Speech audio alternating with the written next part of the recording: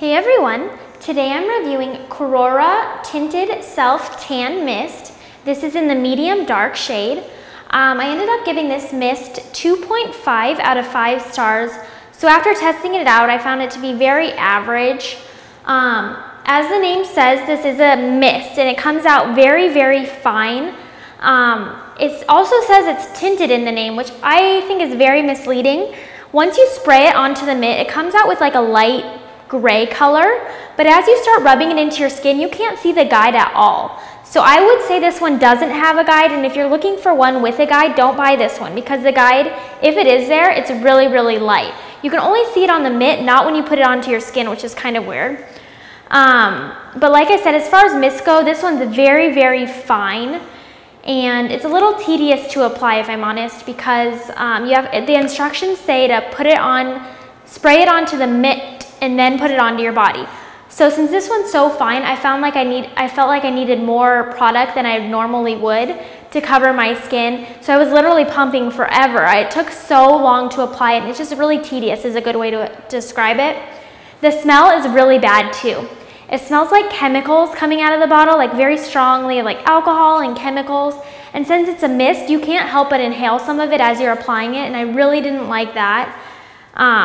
As it developed, the smell was still there. I could still smell a little DHA mixed with chemicals. Just wasn't a fan of this one's smell. And like I mentioned, putting it on is pretty tedious. If you're used to not applying one with a guide, this one would be better for you because it doesn't have a guide in it.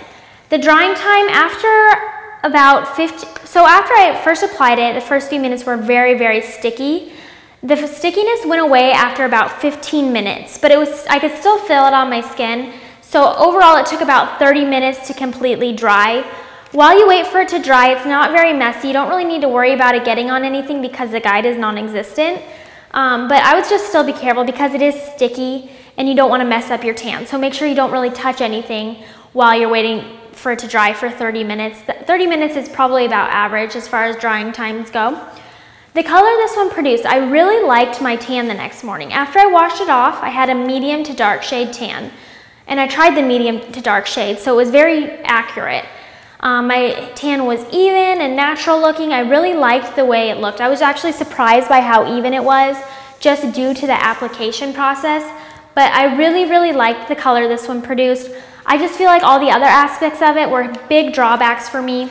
And I think that for the price of this one, you can get a better self-tanner, one that gives just as good of color as this one. This one lasted about 4 to 5 days on my skin, and after it started to fade, it became so splotchy. I kind of looked like a freak, like lizard-like, because my skin was kind of dried out too. So it faded really, really poorly, and I didn't like the way it looked. I had to scrub at it for a few days to really get it off. Men, you might like this one if you're looking for a medium to dark shade and you can kind of bite the bullet in all the other areas. But this one, I don't know. I just feel like it's very average, very middle of the road, and for the price you can get better self-tanners with just as good of color, even darker if you want to be dark, because this is like a medium to dark shade. Not the darkest out there, but not super light. I forgot to mention as well, this is 3.38 ounces, and it sells for $30, so that works out to $8.88 an ounce, which is definitely higher than your average self-tanner cost. So overall, like I said, just very middle of the road, very average. I gave it a 2.5 out of 5 stars. And for more information on this self-tanner as well as many others, please visit us online at SelfTanning.com and on Facebook and Twitter.